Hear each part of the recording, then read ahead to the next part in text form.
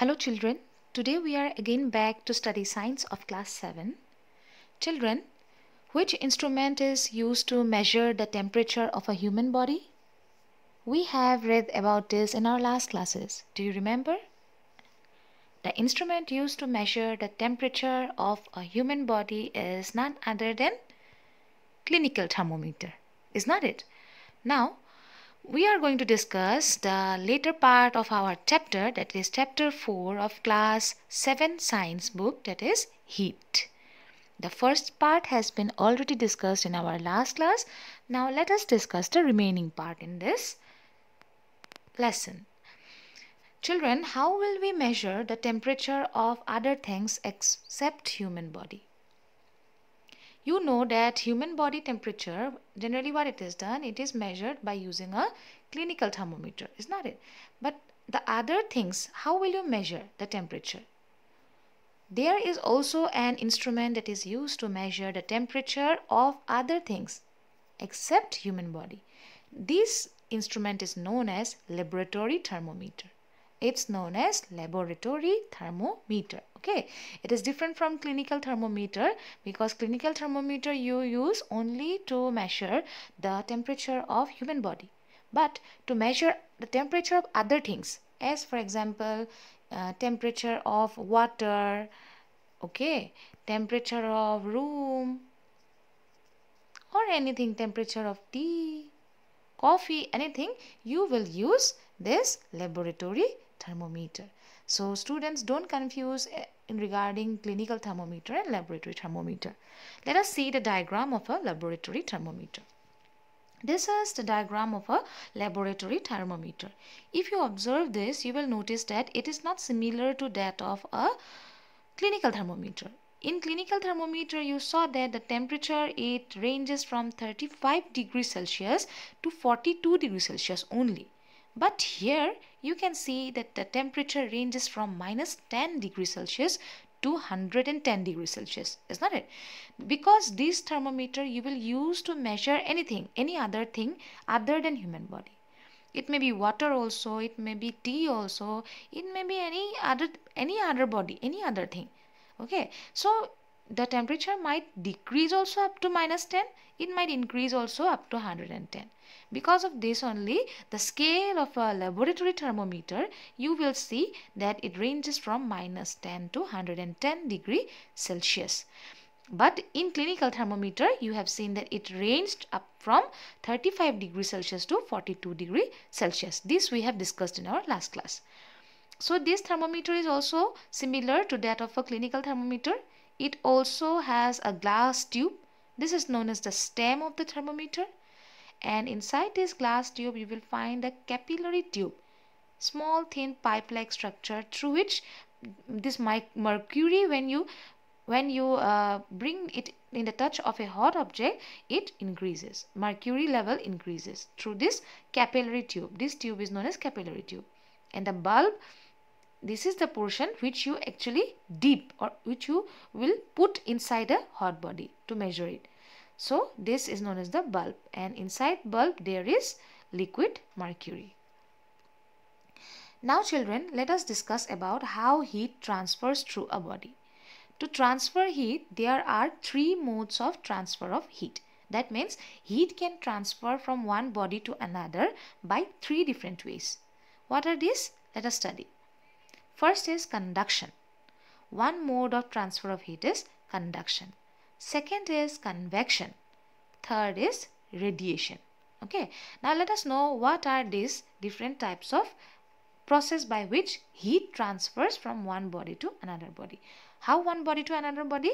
That means if one object is there, it is hot. Another object is there. Suppose this is another object, is cold. Then what will happen? Heat will transfer from this hot body to cold body. Okay, how this actually happens? It can happen by these 3 methods. So these are conduction, convection and radiation. First of all, let us know what is conduction. The process by which heat is transferred directly from a hotter object to a colder object is called conduction. This process is nothing but when heat will transfer directly from a hot object to a cold object. This one process is called conduction. And how it happens? When you bring in touch of when you keep in contact a cold object with a hot object, then this from this hot object heat will flow through to this cold object. Okay, that is only called as conduction. The mode of transfer of heat through solids occur by conduction. That means there are three states of matter. You know, one is solid, another is liquid, third is gas. In solids, how heat transfers? Heat transfers by the method of conduction. That means if you bring some hot object near a cold object, if you bring them in contact, after some time that cold object will also become hot. So this is conduction. And children, we have said that through solids heat always transfers by conduction. But all solids do not let heat pass through it. Okay. All solids cannot help you to pass heat through it. Not all solids can pass heat through it. Only some solids can pass. The others which cannot pass are known as bad conductors or poor conductors. As this process is conduction, one who can let the heat pass through it is known as good conductors, and the other which do not let heat pass through it are known as bad conductors. Some solids can easily let heat pass through it. There are some solids through which heat can easily pass. Okay, these are known as good conductors of heat. As heat is being able to pass, so it will be known as good conductors of heat. Now children, what is actually conduction? Let us know. Here in this diagram, you can see that if you take, suppose two bricks you have taken, and inside it you have placed a metal strip. Metal strip, say, as for example, you can also take the example of an aluminium scale. Suppose scale you have taken. Okay. Now you light a candle like this. Then what will happen? This portion you bring in contact with this candle, this portion. Okay. What will happen? Slowly and slowly this portion will start to burn, and then this whole scale was earlier, it was a cold one, but this portion, when you will start heating this portion of the scale will, first of all, it will become hot. Slowly and slowly the entire scale will become hot. But which portion of the scale will become hotter first? This portion. After that this portion, after that this portion, after that this, after that this. Okay, this happened because of the method of conduction. This is happening because of the process of conduction. That means heat is being conducted from this point to this point. You have seen that when you have made this flame to touch this heat is being transferred from this candle to this scale. When this by the process by which, when you bring two objects in contact, and through that process, if heat transfers from one body to another, this method is known as conduction. Now children, in this glass you can see there are many things. As for example, there is water is also there, one compass is also there, one scale is there, plastic scale, one wooden pencil is there, and one metal something is there. Okay, so what these things, all these things, can you say which of the things will allow heat to pass through it? All things will not allow heat to pass through it. If you try to pass heat, before what you have used, this is a scale which you have used as a metal scale, but this is a plastic scale. When you heat this plastic scale, it will not make the entire scale hot. It will only melt the scale. Okay, that means plastic do not allow heat to transfer from its body. Okay, that means it is a good conductor or a bad conductor. It will be a bad conductor. Similarly, wood is also a bad conductor of heat. This is a metal, a metal pointed one made up of metal. So this is metallic. Spoon, this is a spoon actually, and this spoon, it is made up of steel. If you heat this spoon, slowly you will see that this portion of the spoon is also becoming hot. That means it is a good conductor, and this compass is also a good conductor of heat. Now we can distinguish like this. This is a bad conductor.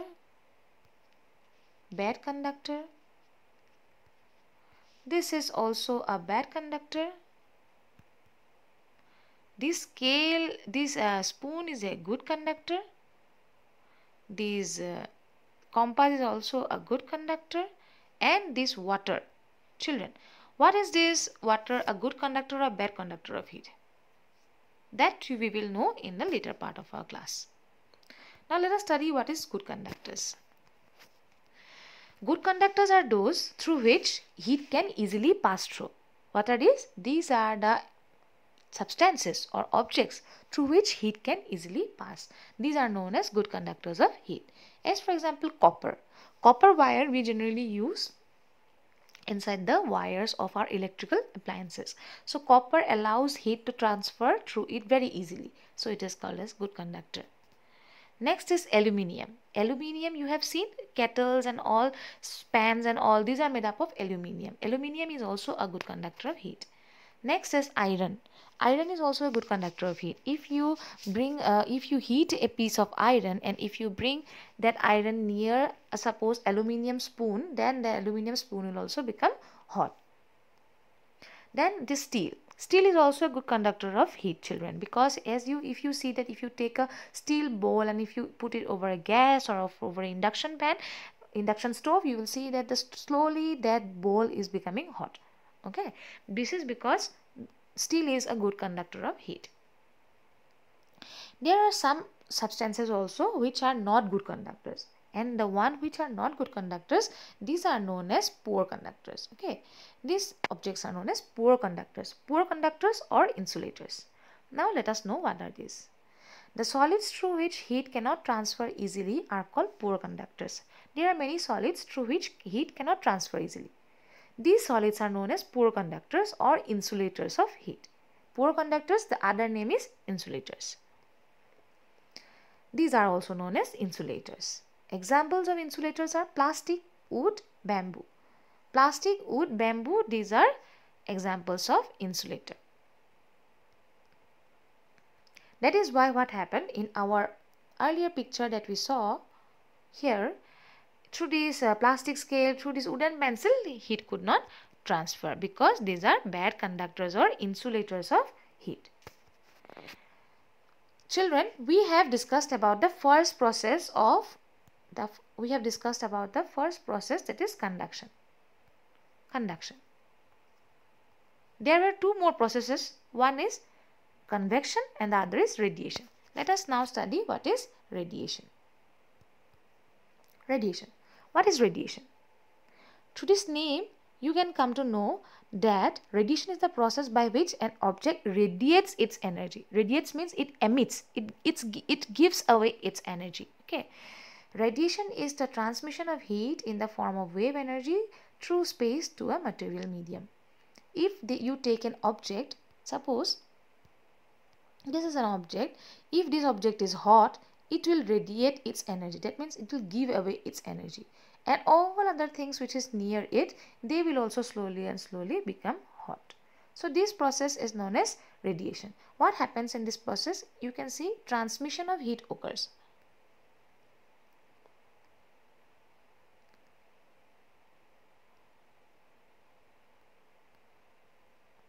You can see here transmission of heat occurs. How occurs? In the form of wave energy. I have said you that it radiates heat like waves. Through space, it does not require any medium. Even if this object it was hot, there was something, it was cold, and in middle nothing was there. No need to bring and make this object to touch this cold object. If you bring this hot object to touch this cold object, then that process will be conduction. But without touching also, sometimes its heat energy may be given to that cold object. This is known as radiation.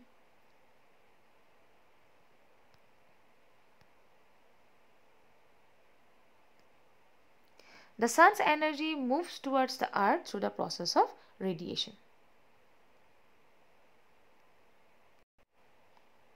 Children, for the sun's energy to reach our earth, we do not have anything in between. Do we have? The sun is so up there, we are so below here. We don't have any medium. Do we have something? We do not have any solid medium. So it comes through air only, the heat. So this process is known as radiation. Remember that the sun's energy always moves towards the earth or moves to the earth through the process of radiation. That means when we are living on the earth during the daytime, when sun is shining, the places on the earth becomes hot because of this process of transfer of heat, that is radiation. Transfer of heat through radiation do not require any medium. That means it does not require anything in between to take the heat. Earlier what happened, when you wanted to transfer the heat from that your candle to the other end of the scale, you had to place one end of the scale in contact with the flame. But here no need to bring the thing in contact. Do we go and touch the sun? We don't touch the sun. Without touching the sun also the earth gets hot, is not it? That is, this process is known as radiation. Our third process is convection. Remember children, there are three processes: conduction, convection and radiation. We have discussed what is conduction and convection. Now let us discuss what is radiation. We have discussed what is conduction and radiation. Now we will discuss what is convection. The process through which heat moves through a gas or a liquid as the hotter part rises up and the cooler part sinks is known as convection. Now to understand this, we will have to see a diagram. Children, in this process what is happening, if you want to heat water, suppose you want to boil water, so what you do, you place it over a flame. Now how water boils? See, water is not in direct contact with this flame, is it? It is not. It is inside this glass, and moreover one plate is also there. So it is not in direct contact with the flame, but still it will get heated. If it was in direct contact of the flame, that means it is happening, conduction is happening, but it is not in direct contact. That means that's why there will be no conduction here. One different process will be here. That process is convection. Now we will know what is convection. When you heat this water, what happens? Initially, this portion of the water, it becomes warm or it becomes hot, the lower portion. Slowly what will happen? This lower portion of the water which will become warm. Warm water is always lighter than hot water. Okay, cold water. Warm water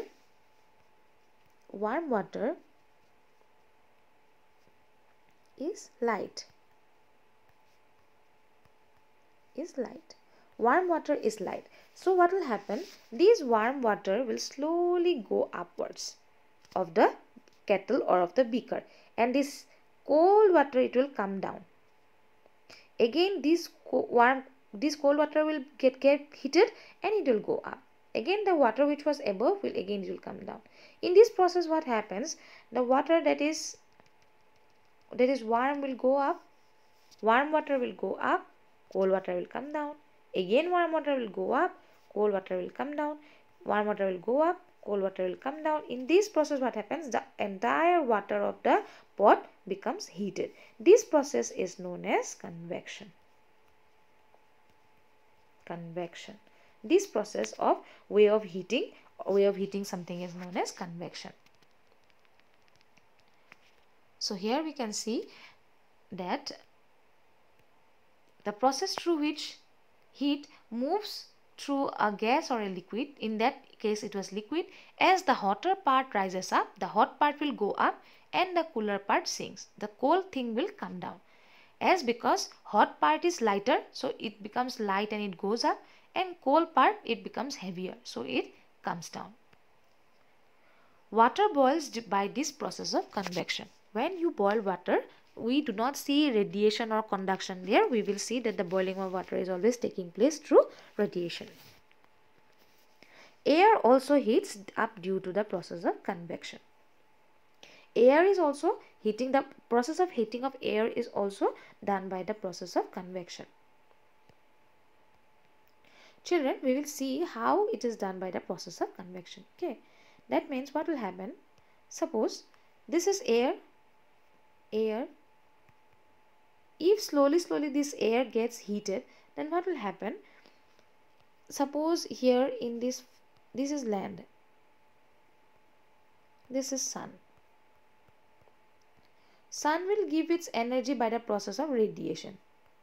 We have already studied.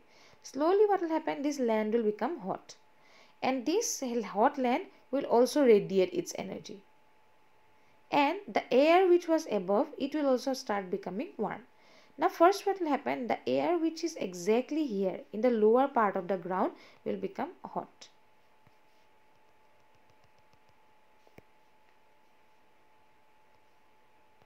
The air which is here, exactly, it will become hot. This hot air will be light. And because as it is light, light means it's thin, it will go up. And this air which was here, it is cold air, because it is not in direct contact with the land. So this will become heavy and it will come down. Slowly what will happen, the hot air which was hot earlier, it will again go up. There it will not be in touch with this land, so it will cool down again. Then again it will come down. Then this air will again go up. In this process what happens, that all the air which is present here, the whole air which is present, this whole air will get heated. This whole air will get heated.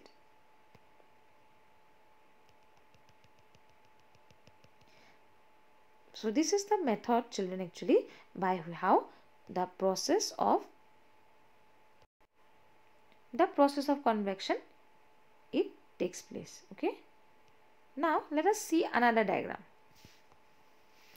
Here this is trying to show the convection or the transmission of heat through air. Air, we know that it is happening by convection. These two processes are done by convection of heat. Okay, these two processes are done by convection.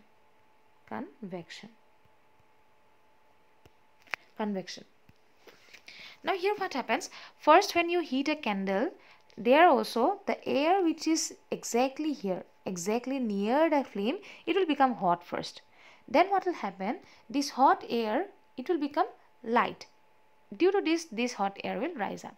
And this air which was here, this air is already cold. So as it is cold, it is heavy. So it will come down. Again it will heat up here, and because of becoming lighter, it will go up. And this air which already moved before up, this again becomes cold because it is far away from this flame, it will again come down. So this process goes on continuing. This is the process by which water and air actually gets heated. That is the process of convection. Now children, let us study a different topic, that is sea breeze and land breeze. Breeze means nothing but it is the mild air that it blows. Now let us know what is sea breeze.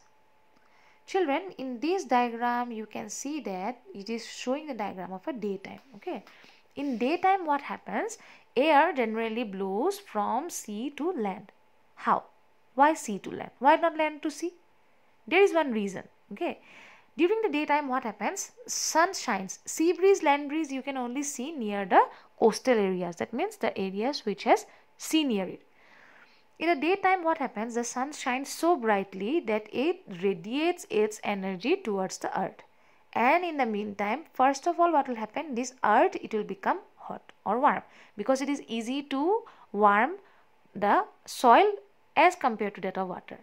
Water will warm slowly, it will become cold only, but this land becomes hot very fast. Then what happens, as you know, hot air is lighter, the air also near it will become hot and it will go up. And as it goes up, the space which it was covering with air, it will become empty. And you know that air, if it goes somewhere, that space cannot be empty. Some other air will come to that place. So what happens, near the air which was present exactly above the sea level, it will blow towards this land. So what is happening, this land will get cold blow of wind from the sea. This process is called sea breeze. Here what happens, hot air, it will rise up, as it on the land it will rise up, and cool air from sea comes towards the land. This is sea breeze. In next diagram we can see this happens during the night time.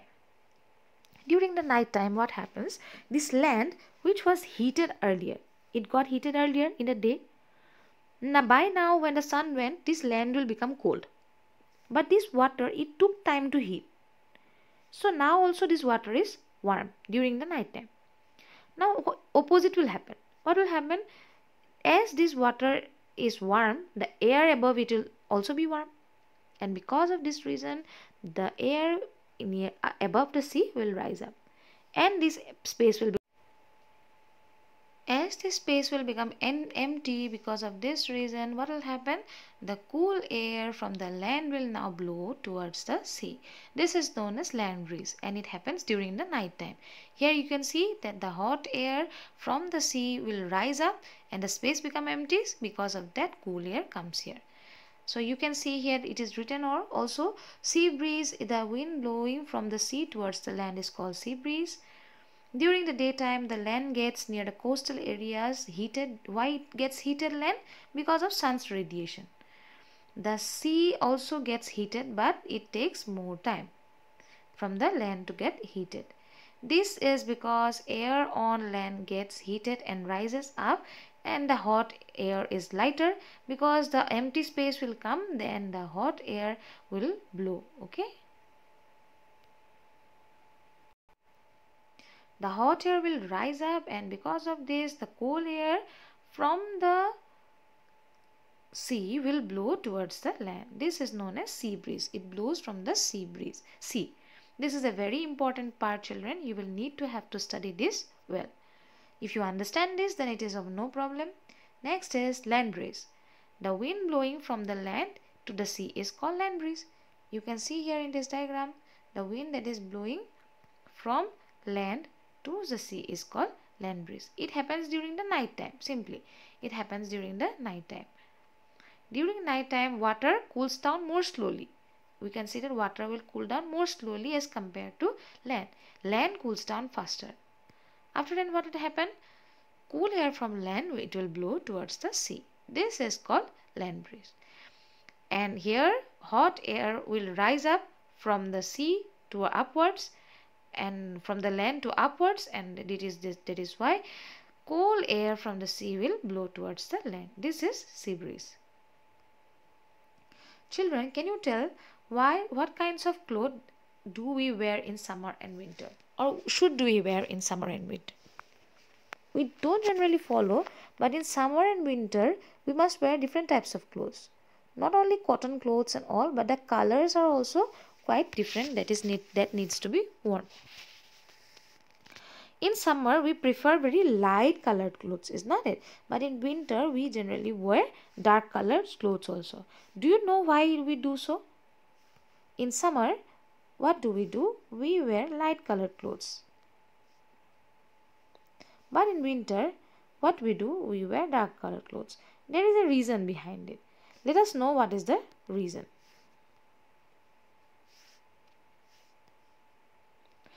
What happens, children, you know? Dark colors, what they do, or dark things, they can absorb more heat, and therefore we feel comfortable with dark colors. Generally what happens, dark colors, they look more beautiful, so we feel comfortable with them. Okay, light colors clothes reflect the heat that falls on them, and therefore we feel more comfortable them on wearing in summer. What will happen? Light colored clothes, what will happen? They will not absorb very much heat. They not absorb light colored clothes. That's why what will happen? It will radiate more heat, and because of that the portion of the body it will remain cool. But dark colored clothes, what they do? Dark colored clothes can easily absorb heat, and dark colored, they absorbs heat. Because of this, what will happen?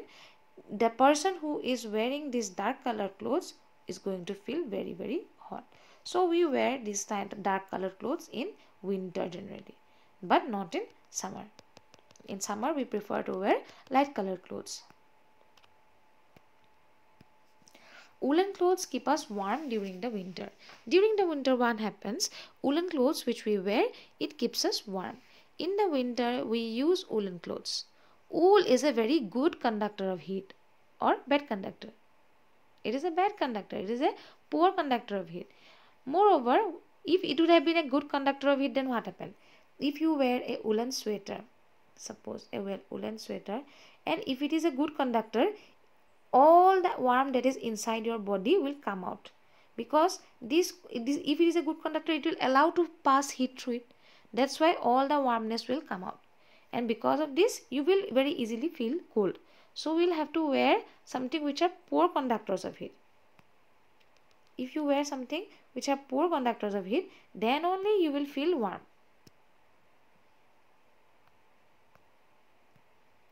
Wool is a poor conductor of heat. Therefore, what happens? Air is trapped between the wool fibers. The warm air you get trapped between the wool fibers. So what will happen? It will prevent the flow of heat from our body to outside, and also from outside it will not allow to travel inside also. Because of this reason only we feel warm when we wear woolen things. Wool. Not only clothes but wool. Suppose you have given the choice of in winter of using either one thick blanket or thin blanket joined together. What would you choose and why? If I give you two blankets, one very thick one and one very thin one, and I tell you that wear any one of the blanket or take any one of the blanket and sleep, which blanket will you choose? Thin one or thick one? You will always choose the thick blanket, because thin blanket will allow heat to pass through to your body, but thick blanket will not allow, is not it? Remember, there should always be a layer of air between two blankets. Between two blankets we must always keep a layer of air. So children, I hope you have understood the topic well. If you not, you may ask any doubts, and in our next class we will be studying a new chapter. Thank you.